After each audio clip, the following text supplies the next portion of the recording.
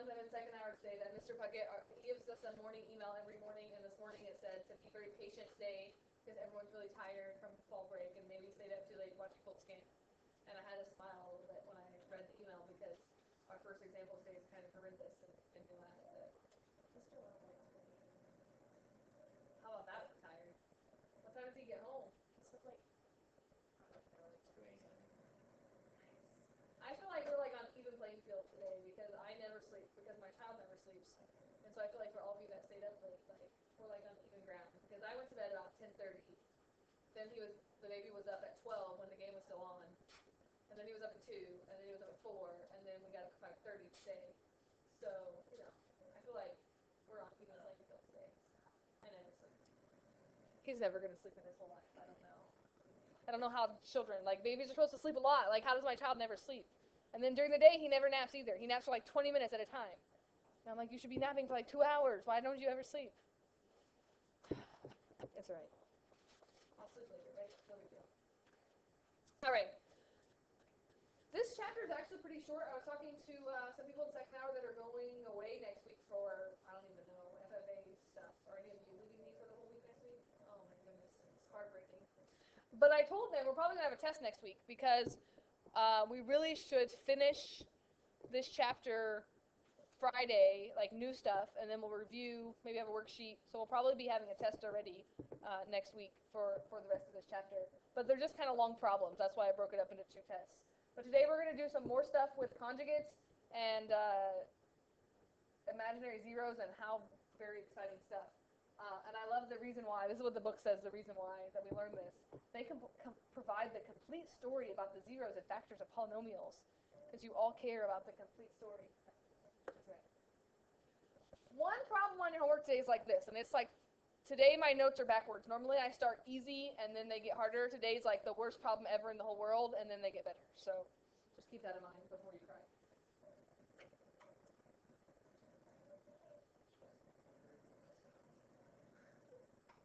What's wrong, Sam? What was that? Why don't you share with me?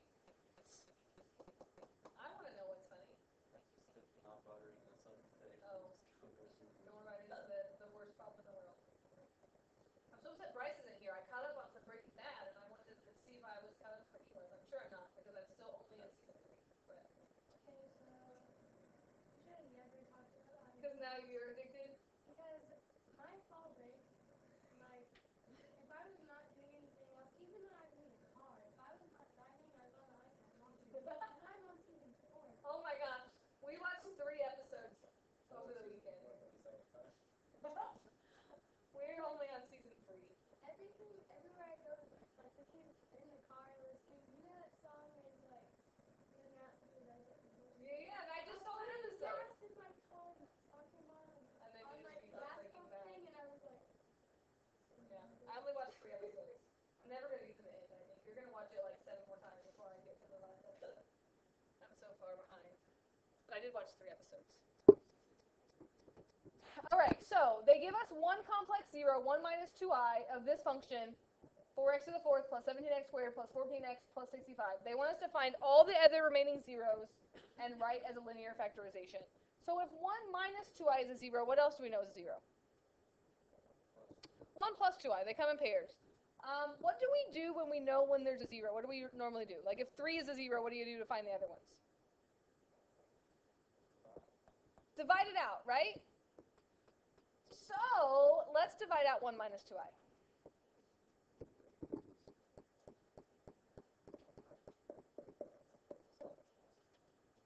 It is, it's so much fun.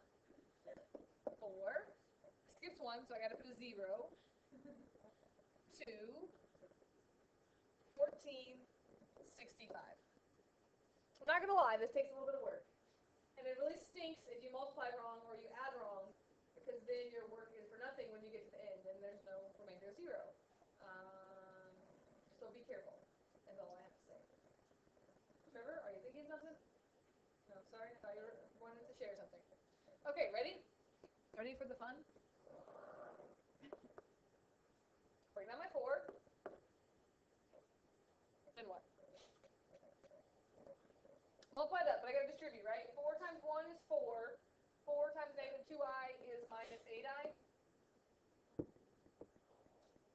with me so far? That's how we're gonna do this. What else do you want to do?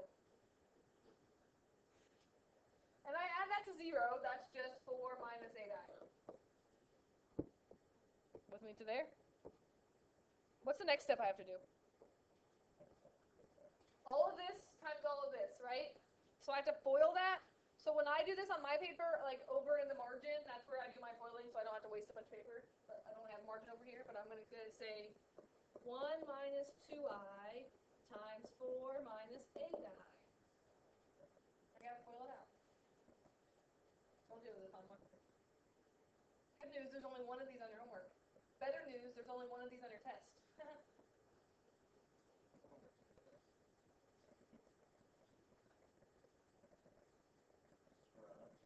I'm telling you now, though. Right? Isn't that good news? 16i squared. If I distribute, I think I get 4 minus 8i plus 16i squared. So this would become minus 16.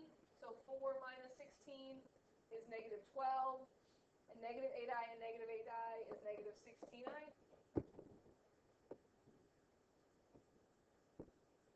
Can't add i's to something without an I. So I can just add 2 plus negative 12 and get negative 10 minus 16i. Is that right? Let me check my math.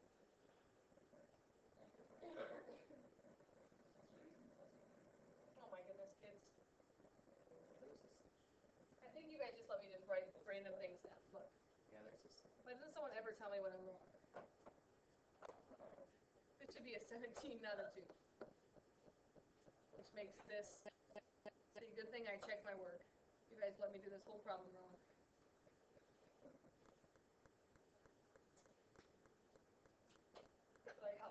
See, that would be where it stinks to do the, you would do the whole problem and then get it wrong, and then have to go back and realize you just wrote it to the 17. Now I get to FOIL again, right? It's like the never-ending problem. So now I'm going to go again. And I'm going to take 1 minus 2i times 5 minus 16i. And I'm going to FOIL, and I'm going to get 5 minus 16i minus 10i plus 32i squared, which is really minus 32. So 5 minus 32, negative 27. What's wrong, Trevor? You're just what? So technically you're dividing it out, right? Yep. So 1 minus 2i. Yep. And 1 plus 2i is also factored. Right? Multiply those together, get 5.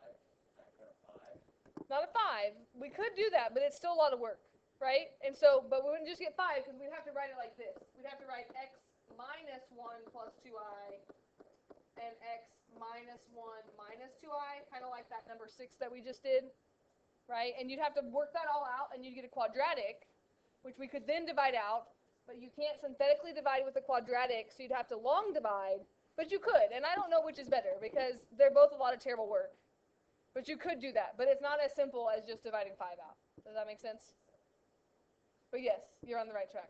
I thought you were thinking back there, that's why I was waiting for someone to notice, right? You following on that? What are you saying?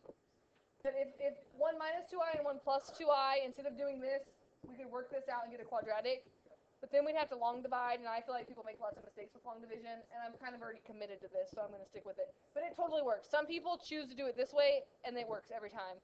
Still a lot of work, though, okay? If it was that simple, I promise I wouldn't make you do this. But good thinking.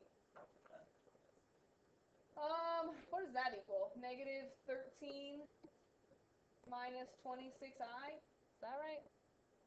Now, some people take a leap of faith here, and they just trust that their math is right, because we know that this is a 0, which means what should this equal right here? It should equal negative 65 so that we get a remainder of 0, right?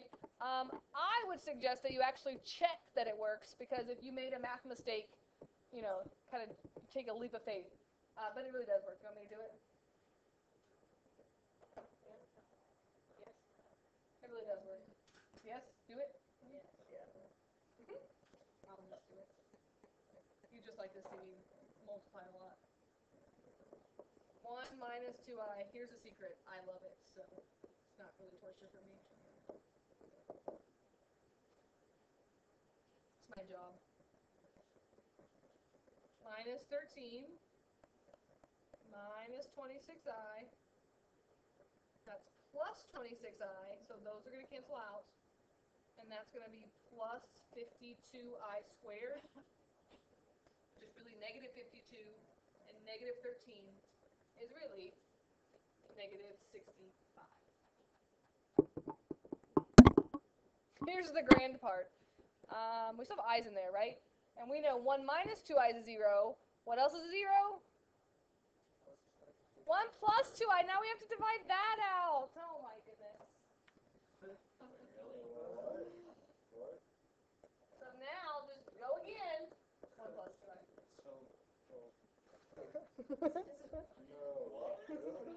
Roll another one.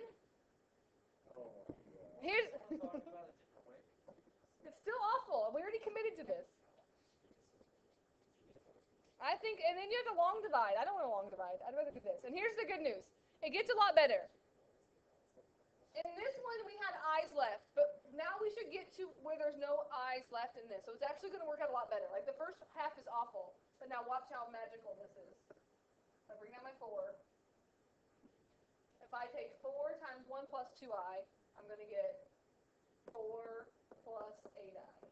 You with me on that? So what happens with the i's? They're 0, and 4 plus 4 is 8. See, that's not so bad. And then if I multiply 8 up here, no more foiling, I get 8 plus 16i. Look what happens with the i's.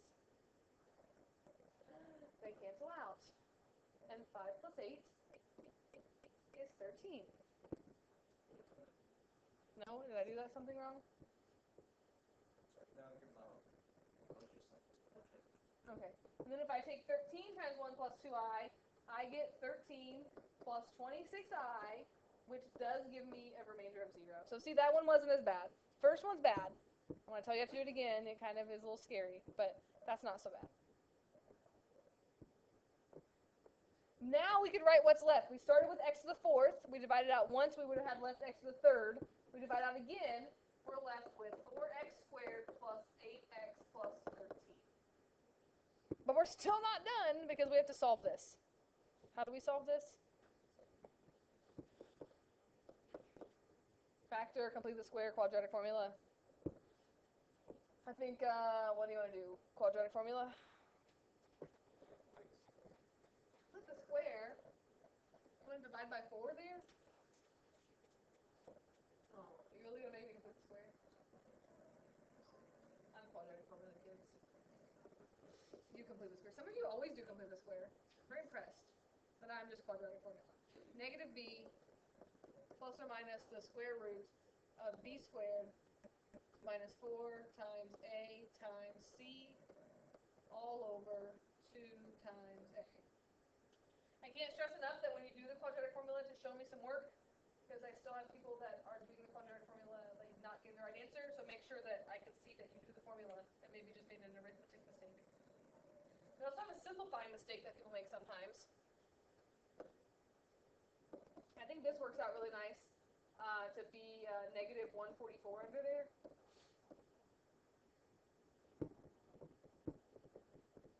Remember that you cannot break up something under a radical with something outside of a radical. Also, you cannot just cross these 8's out when there's plus or minus up there. So just be really careful with your simplifying. We could write this as negative 8 plus or minus 12i over 8. And now here's where you have two choices to simplify this.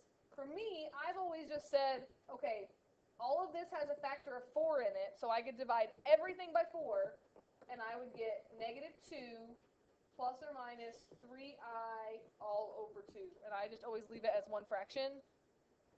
But I've noticed over the years that a lot of people make mistakes when they're simplifying this because they want to cross these 8's out, but they leave the 12 there.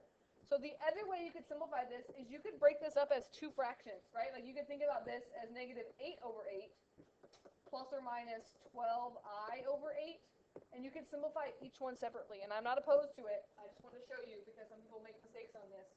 So negative 8 over 8 is negative 1, and 12 over 8 reduces down to 3 over 2I. Both of these are acceptable answers. They're the exact same thing. One's just all one fraction and one's broken up. I don't care which way you do it, but I've just noticed lots of people making mistakes still with this, so I just thought I'd throw that out there in case you were one of those people. Oh, the great thing is we're still not done with this problem because we're supposed to write it as a linear factorization, which means we take the zeros and we write them as factors. So let me go all the way back up here. We have zeros of 1 minus 2I, 1 plus 2I, and which way do you like it? All one fraction or broken up? All one fraction. We have negative 2 plus 3I over 2 and negative 2 minus 3I over 2. All imaginary answers. You with me on that? If I said give me the zeros, those are the zeros. But in this section, they want you to write them as those linear factorizations, which just means you have to write x minus that, right? Just remember, like if 3 was a 0, you'd say x minus 3. This is just a little bit uglier. So to write my linear factorization, I'm going to say x minus 1 plus 2I, because I'm just subtracting everything. X minus 1 minus 2I. And I got to subtract this whole thing too. So that's both of these signs are going to change. That's going to change to x plus 2 minus 3I all over 2. And x plus 2 plus 3I all over 2. Again, if you look in the back of the book on some of these problems, if they have fractions, they're not going to leave their answers like that. Like on this, they're going to multiply by 2. So I just want to show you that if I multiply by 2, that becomes a 2x. And then this just becomes 2 minus 3I. Right? If you multiply by 2, this 2 goes away, the 2 goes in front of there. And the same thing with this. This becomes 2x plus 2 plus 3I. Again, I'm not going to mark it wrong if you leave it as a fraction, but I just like to show you where the back of the book gets their answers. And it does look nicer without fractions.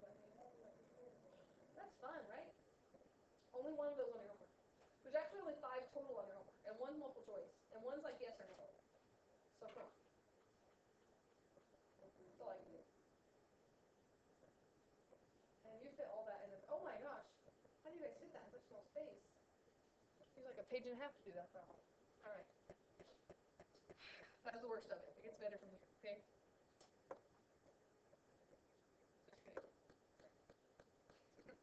It's up to you if you want to write all this down, but really this is the word I want to make sure that you know. All right, because the rest of your homework, instead of making you do a bunch of mess, we're going to write them as irreducible quadratic factors. So I'll be quiet a minute in case you want to write these.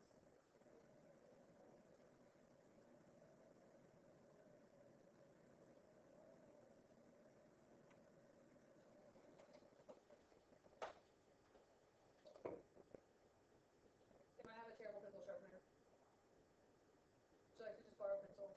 Yeah. Awesome. I have a new motivation to order a new pencil sharpener because fail. What did I got at the recess club?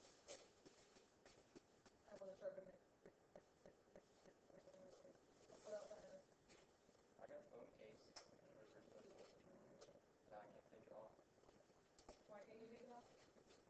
Won't come off. So, and Swan, I got Swan. Guess how much these cost? $1. 10 cents a piece. It was a bargain. Question is, how do you use the eraser on this Swan? Maybe you. I had Mr. Love. I gave him my United States of America. At the end of this, it had the United States of America, but I gave it to Mr. Love.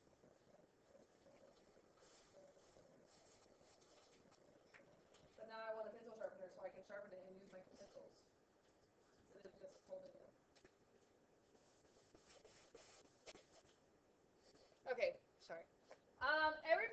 function with real coefficients can be written as a product of its linear factors. We know that. That's linear factorization. And irreducible quadratic factors with real coefficients. So think about the last one we just did. Those did not all have real coefficients because some of those had imaginary numbers in them. So irreducible quadratic factors. If you see that, that means if it's not factorable, leave it alone. Which is super great compared to what we just did. If you see a problem with the directions that say leave it as irreducible quadratic factors, once you get it down to a quadratic and it's not factorable, you just get to leave it alone. No more ugly answers. It all looks so nice. So let's do that for our other two problems. And that's 2 problems on your homework today. That's it. 1 ugly one, 2 nice ones, multiple choice, yes, no. Get that done in 7 minutes. It's much faster now that you know what you're doing. Okay, let's try this. This is why we had to break this test into 2 tests. Think about if I tried to get you to do all this on 1 test. It would never happen.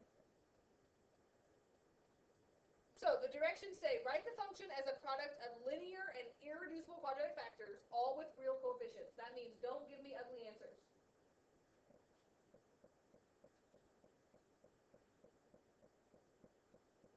And look what a lovely problem I gave you. How do we find zeros of functions again? What's that? Yeah, what are those called? PRZs, right? And I gave you such a nice one that there's no number right here. It's just factors of 2. So plus or minus 1, plus or minus 2. And it's even better to cubic. Those are my favorite problems because that means once we find 1, we'll be down to a quadratic, right? If it was a 4th degree, you'd have to find 2. So let's just see what we got.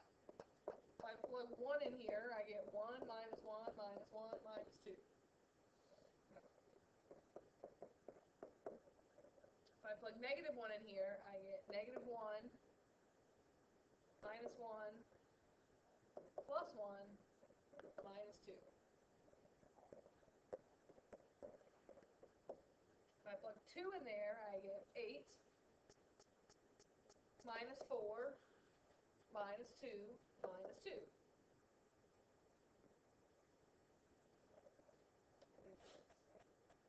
think I'm the only one that actually doesn't just type this in the calculator. You guys all just trust me on it. I think 2 works. You agree with me? What do we do after we find one that works? Divide it out. 1, negative 1, negative 1, negative 2.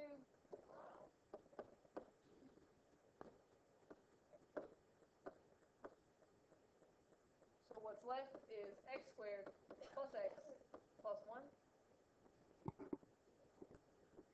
Can you factor that? What multiplies to give you 1 that adds to give you 1? Not factorable, right? Which is hooray for these directions. When it says irreducible quadratic factors, if it's not factorable, then you just get to leave it like that. And your answer is write it as a product of its linear factors, which would be, if 2 was a 0, how do I write that factor? X minus 2. And it's irreducible quadratic factors. That doesn't work out nicely, so I just get to write it as x squared plus x plus 1. Doesn't that look so nice compared to those other awfulness that we did?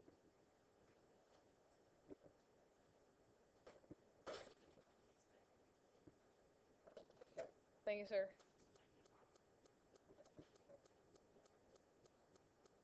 Let's do another one. Anyone have a question about that? I don't know what to do with you guys sometimes.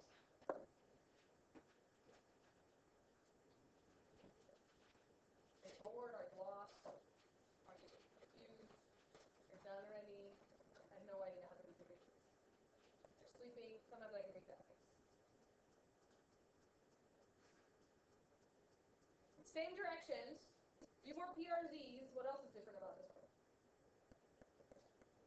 It's to the 4th power, which means when I see it to the 4th power, I know I have to find whether you just want to keep checking until you find two that work, or find one, divide it out, keep checking after that. But you have to find two if it's the fourth power. So factors of 12, again, over 1, so that works out nice. Plus or minus 1, plus or minus 2, plus or minus 3, plus or minus 4, plus or minus 6, plus or minus 12. And I'm just going to check them. Good news, after today's lesson, we're away from PRCs for a while. Bad news, we're going to graph a little bit. Better news, at the end of the week, we get to do one of my favorite things in math, rational expressions. Where you get to factor and cross things out. I love that. But we get to graph them first. Let's see. 1 minus 2 plus 1 minus 8 minus 12. Nope. 1 plus 2 minus 1 plus 8 minus 12. That's not right. What did I do wrong? This is plus 1. Oh man, I did that in the second hour. The exact same mistake. I did it again. 8, 9, 10, 11, 12. Hooray, negative 1 works. You want to divide it out or keep checking until we find another one? Nobody ever answers me, so I guess I'll answer myself. I'll just keep checking. Sometimes I wonder which class I should have someone come and observe me in, because second hour, like for out of control, they never stop talking ever. Even when I'm teaching, they're still having their own conversations. But they do answer me. And then you guys, like, I think I could just, like, fall dead on the floor and you'd still just sit there and just wait for class to be over. And then when you leave, you're like, no, I think the 6 and 9 in there.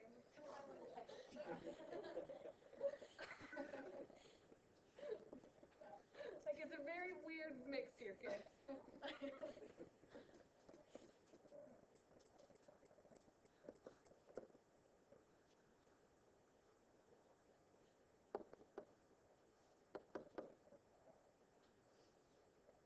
That doesn't work, I don't think. I'm trying to remember. I think 3. Anybody found one that works? Is anybody even checking? This could be why you never answered me.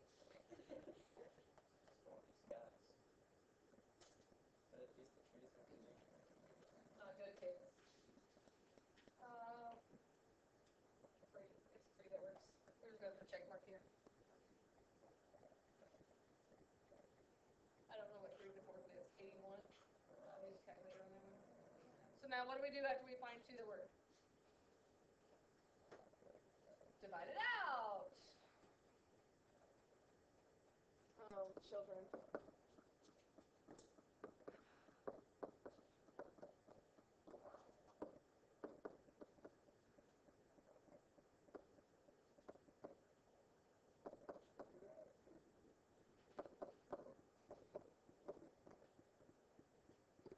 And since I found both of them, I don't even have to rewrite it. Like, I can just keep this here like we did on the other one and then divide 3 out as well.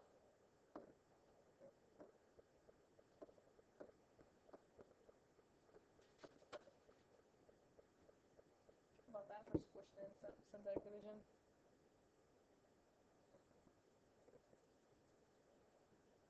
So again, I divide 1 out, it turns to x cubed. I divide another one out, it turns to x squared.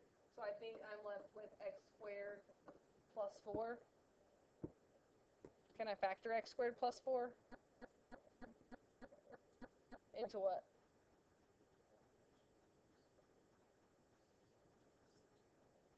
X squared minus 4 I could factor, right? That would factor into x minus 2, x plus 2. But x squared plus 4, can I factor that? Think about if we solved that, wouldn't we get plus or minus 2i, right? So I don't think this is factorable. Yes, no, maybe, not factorable. Which means I get to leave it again, right? It's not factorable, which means I can write it with my other factors. What would my other factors be? X plus 1, x minus 3. X squared plus 4 is not going to factor, so make sure you don't make a mistake like that. And that would be your answer. If what you're left is factorable, then obviously you would factor it and write it out as all linear factors, but irreducible. The big thing that I want you to be aware of is pay attention to the directions, because on the test you're going to have both sets of directions. Find all the zeros, which means work it out all the way to imaginary, irreducible quadratic factors. You got to make sure you remember that. On a test, I won't tell you what that means. All right? So I got one more thing to show you. It's not an example, though. It's just a statement. Okay? In your book, it says this. Every polynomial function of odd degree with real coefficients has at least one real zero. Every polynomial function that's odd has at least one real zero. My question is, why is that always true, Noah? Because it has to cross the vertical axis. Not vertical, horizontal set. The x-axis? Yeah. It's because it's odd, because they go in different directions. Oh, I never thought of it that way. Because odd arrows go in opposite directions, so it's going to cross at least one time. I never thought of it that way. I more thought about it in terms of imaginary. What did you say? No?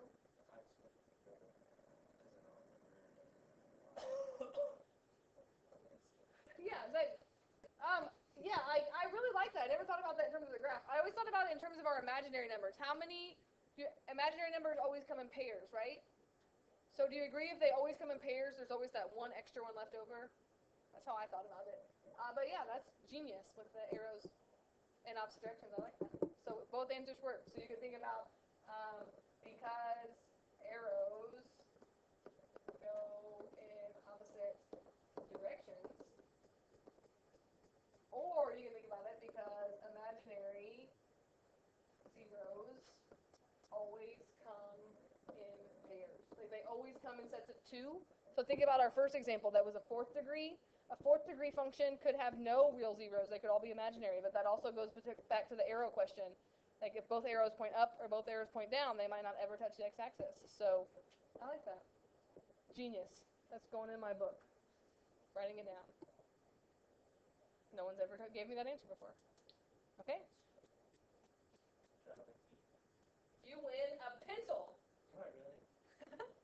Yes. Here you go. Here's your homework. I haven't given you the assignment yet.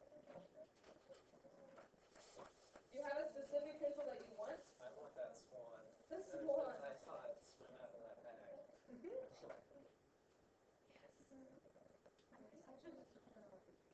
My sister made fun of me because